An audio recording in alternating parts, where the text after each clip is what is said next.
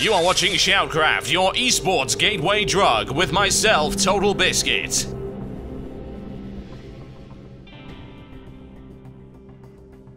Ladies and gentlemen, welcome to SHOUTcraft. My name is Total Biscuit, and we've got Sid in the pink trunks playing Zerg, facing off against the one and only Psyonicreaver, who is in the stylish orange today as Terran. Now, the first thing you'll note there, right down at the bottom, is that he uses every single one of his hotkeys. An interesting strategy right there, binding all of the hotkeys, and you can see that most of them are actually bound to his command center. I imagine that's just to make it a little bit easier to go back there, and then of course he can replace them with something more appropriate later on. He's got a couple of SCVs bound up as well, so he's got that nice individual control. Now, this is the Lost Temple map, very nice map for 1v1 as well as 2v2, a classic considered by many, and nothing particularly unusual here from what I can tell. We've got Psyonicreaver starting off with a supply depot, so we're not seeing any early barracks, which means no early reapers. Fair enough, that is a reasonable idea. Those cheese strategies, as they're called, are also considered to be a little bit all-in. They're the kind of thing that will get you in a lot of trouble if you don't pull it off properly, and are frowned upon by certain people. Now, those of you who are not familiar with the new patch 10, well, you'll also notice in the top right-hand corner of the screen we've got a brand new food indicator, or supply. It's actually a tiny little cute little supply depot. Very nice, isn't it? And the Zerg have their own as well, which is very nice. And you can also see that we've got some insignia around there, these little decals around the hatchery. These are supposed to be included on a variety of different buildings and vehicles. Thus far, only really the hatchery has it particularly visible. Alright, you've got spawn pool going up there, no big surprises, and the block is in progress for Psyonicreaver. He's going to sort that out and go in for the long haul. Both of our competitors have noticed that there's nothing particularly unusual going on, and that's absolutely fine. So no early aggression there. So why don't we fast forward it just a little bit here, and we can get to the action a little bit quicker. These first few minutes, never known to be the most exciting thing ever. The spawning pool plus the extractor going up there, and still no extractors for Psyonicreaver. Quite unusual there. I would imagine that's because he is spending money on an early command center. An expansion early on for the Terran it's not unusual, but it's certainly a little bit risky considering we've got a couple of Zerglings coming in there from Sid. Not that they're going to be able to do an awful lot. He's managed to bring them around nicely, avoiding the trap of the bunker there. Sonic backing off, and he's going to try and harass that SCV, and he should be able to do a reasonable job of it. Down it goes, and he's going to bring the second one there. So first blood goes to Sid, quickly followed up by one splattered little Zergling on the floor. He wants to go and have a look and see what's going on, but it's not going to happen thanks to the Terran block and a number of Marines going up there, as well as a second barracks. Now, there's the expansion for Sid. Funnily enough, a Zerg expansion not going up before the Terran. Not something that you see all that often. He's upgrading quite quickly to Lair, so he's not going to be putting too much stock in early Zerglings by the looks of it. Going to go for something a little bit more aggressive, a little bit higher tech. We can expect to see maybe some Mutalisks, possibly some Hydralisks quite early on in the game. Now, Psyonoc's got plenty of Marines now, and he's actually salvaged and destroyed his bunker there to get the money back, simply because he knows that those Zerglings are going to be able to avoid the fire line of the bunker. There's no point in having it there. Might as well get the extra resources. Bear in mind, that's reclaiming 100, and that's 2 Marines that you can buy with that. And he's not going to have those Zerglings run around like that. He's going to splat them in short order. So that's a nice cost being reaped there on the Zerg units. We'll have a look at the units right now. Units lost thus far. You will note that there's been about 8 Zerglings going down there, so that's not too good at all. That said, of course, Zerglings don't cost all that much. Nothing really to worry about. What you'll also notice in the new patch 10 is that the queens move way slower outside of the creep, so that can be very problematic for those of you who like to queen rush. That would be none of you, I would imagine. Knowing somebody, they're actually going to come up with a strategy that involves a lot of queens, but it's economically not viable. It's a stupid idea. Right, there's the early spine crawler going up there, so no early marine harassment from Psyonicreaver, unless he wants to get speared on that. Plenty of Zerglings heading up from Sid, and he's going to have a look and see what he can do. He wants that early expansion, and to be honest, I don't blame him. It's a delicious-looking cherry that he would love to pop at this point in time. It's not going to happen, though. He's got a Marauder up already and plenty of Marines. It's a nice little assault force, and those Zerglings, without the extra speed upgrade, are not going to be able to flank around. Indeed, they are about to get caught. It's funny, actually, that Sid actually got caught by that, considering he had the Xel'Naga Watchtower. He could see it coming. He shouldn't have taken that fire, and to be honest, I wouldn't go back in there either. Yes, kill the SCV, that's very nice, but if you're going to lose 4 or 5 Zerglings in the process, then why even bother with it? I'll have a look and see what Psyonicreaver is doing in terms of technology. He already has the Marauder concussion missile upgrade, and he's going in for a little bit of attack on the expansion. He's already spotted the spine crawler. He doesn't want to go in there. There's that speedling upgrade I was talking about. So he's going to be able to flank around and harass with that. Second spine crawler coming up there as well. Psyonicreaver's just going to ignore it completely, head into the main base and see what he can do. And he's focusing fire on the speedlings, not doing too good a job. Speedlings reaping a terrible toll, and down it goes. Very nicely played there by Sid. Very resource-effective attack. He really wants that Xel'Naga Watchtower, doesn't he? Zergling's a big fan of that kind of thing. Now, the expansion is getting... well, it's still juicy, honestly. It's not particularly well defended. He's got plenty of Marauders there with the concussion missile upgrade. And these are now cheaper thanks to patch 10. They were a little bit expensive up until now. You now spend 50 minerals and 50 gas to get them. So, a little bit more attractive. It also takes a little bit less time to get. Now, there's a Reaper coming up for Psionic. And a lot of people tend to use Reapers for the purposes of early game harassment. That's evidently not going to be happening here, but they can be used as rather effective scouts. He's going to have a look around and see what he can see, maybe jump into the base, do a little bit of damage. Now, this is what Sid has come up with. He's come up with a very unusual strategy. He's going to start using Infestors now, which were buffed in the patch 10. We're about to see how effective they can be. They have a number of abilities, effectively spellcasting units, and he's using the fungal growth there, which locks those Marauders down, does a lot of damage, and he's able to swarm them with the Speedlings. Extremely effective there. He's going to have to go and gut that mineral line. He's already backed off the majority of the SCVs. SCVs actually trapped in there. Psionic really needs to get them out of there, unless... oh, he's going to lose them if he doesn't do anything about it. Down goes one supply depot as well. Infestor trying to back away. He's managed to get his orbital command up into orbit, as it were, get it out of the way. Great damage there done by Sid. That expansion effectively denied until Psyonicreaver is able to put up a reasonable force to reclaim it. Finally got those SCVs out of the way, and to be honest, I'm surprised Sid didn't go for them. Lose a couple of Speedlings, okay, but to be honest, it's worth it to take out that many SCVs. That was very nice indeed. Psyonicreaver lost a ton of units and is really smarting in terms of his actual economy. And he's going to go for a little bit of technology now as well. He's going for an early Viking, and he's going to grab a Hellion as well. Now, if we have a look at the state of the economy right now, you can quite clearly see that as a result of dropping a couple of mules, he is able to catch up, but only barely. The economy of Sid streaming ahead there with a second expansion going up to the west of the Lost Temple. Very nice indeed. And we have a look at what technology he's got coming up. He's got that Infestor, and I'd imagine he's looking, yes, he's already managed to get one of the 2 upgrades available. That's very nice indeed. He's going to go in again as well. And there's that fungal growth once again, and spitting out a couple of infested Terrans at the rear just to give it a shot, trying to swarm those Marauders. There's just a few too many for the Speedlings to handle. A lot of good damage done there. Those infested Terrans, you don't see them all that often, taken apart in short order by the Marauders. A lot of damage being done there still. He's going to try and back off with the Infestors. I wouldn't want to be close to that either. Once your Infestors are out of mana, they don't have an attack of their own, so it's not worth really going in there. Now, finally, Medivac support for Psyonicreaver. That will help an awful lot, and he's managed to land that orbital command again. Thrown up a couple of mules, and he's streaming ahead in terms of his income. This will give him the opportunity to catch up. Another Viking coming up as well, another Hellion. Now he's going for an armory, which will allow him to grab some upgrades for those vehicles and aircraft, gain a little bit of superiority, a little bit of an advantage. The nice thing about the armory is that you can get a situation whereby the units end up more powerful than you would expect, and he's managed to drive back those guys there, but he stimmed the Marauders and the Marines. Big damage being done on both sides, trying to drop down those infested Terrans. Oh, that's messy. Down goes an Infestor. Yep, that's not going to happen whatsoever. It's a nice mix. The Medivac support really helping there. That fungal growth's going to work, but the Speedlings aren't enough to really follow through.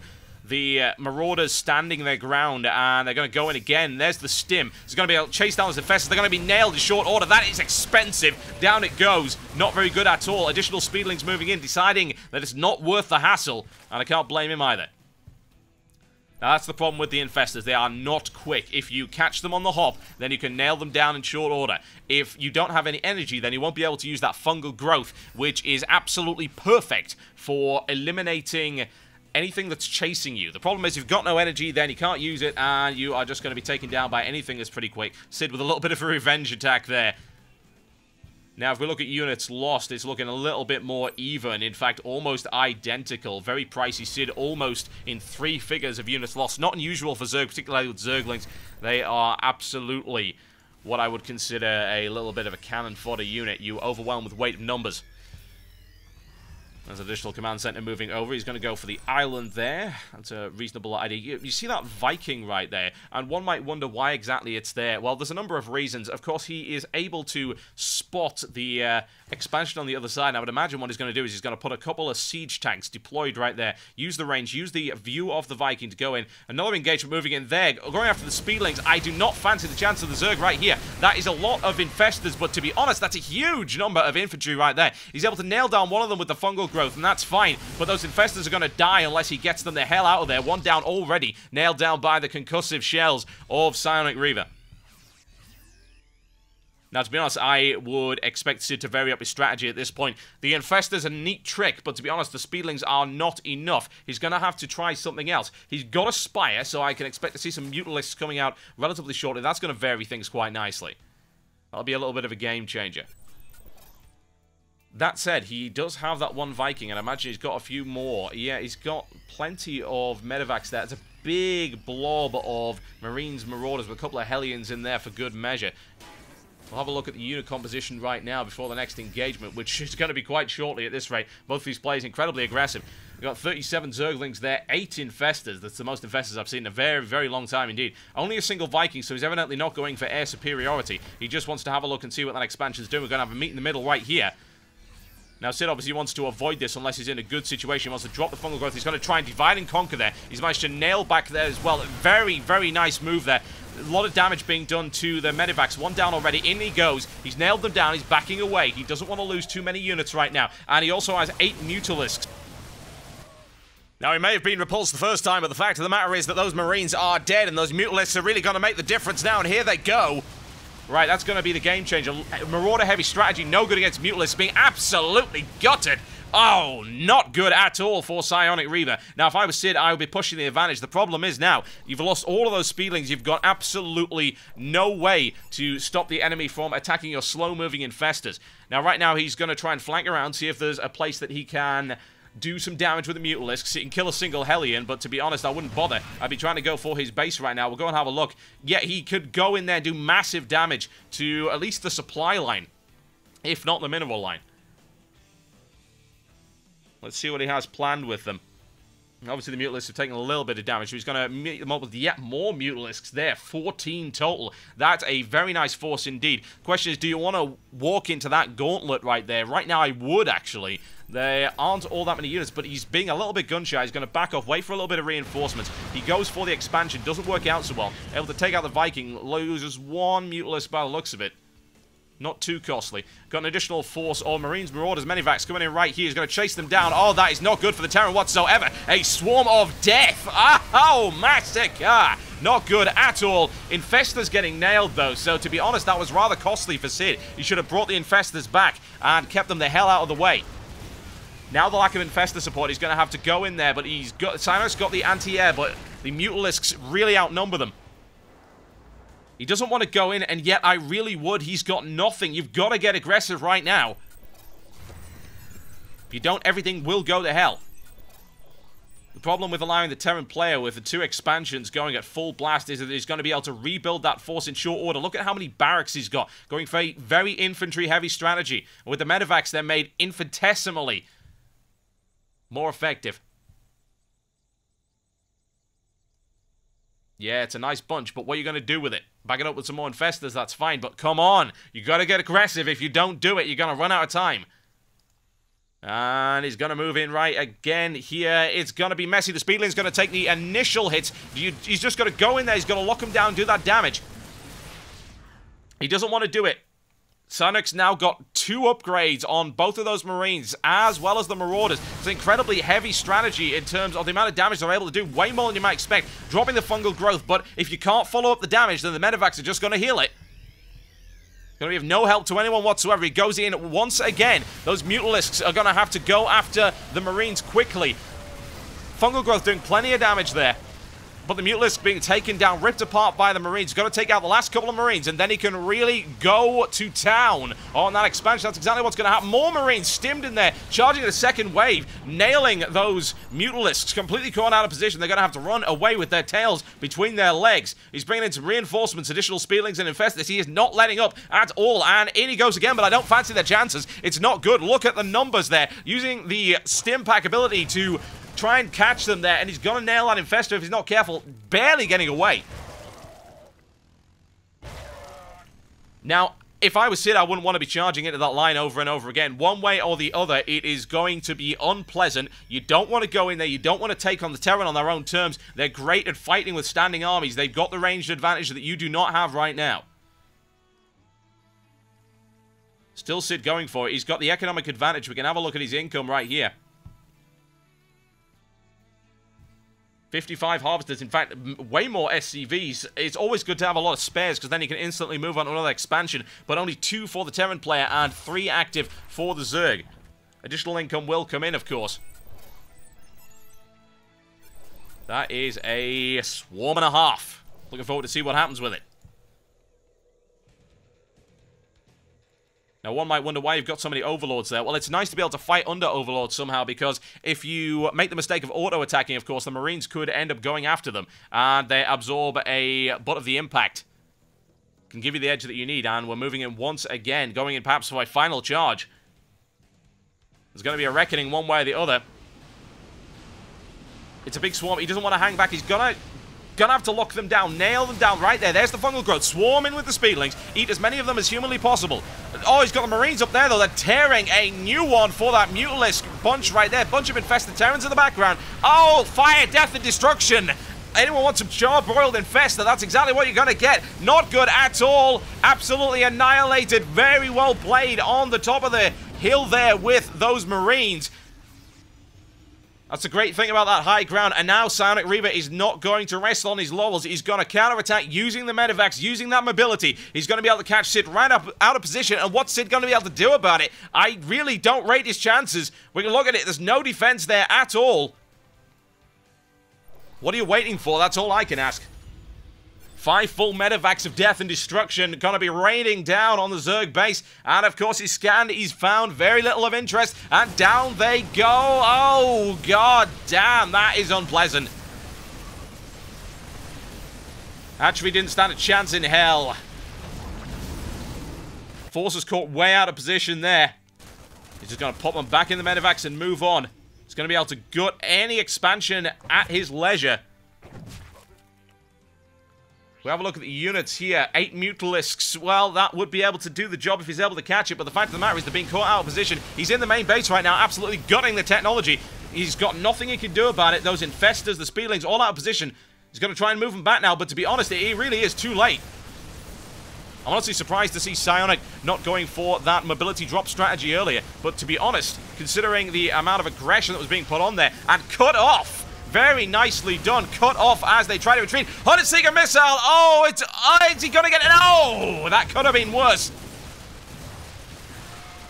Very nice with the Raven there, taking out a big chunk of the Zerg, to be honest. Yeah, Sid is absolutely gutted here. GG, he has given up. Fantastic play there by Psionic. Very good. Always nice to see the Infestors at play.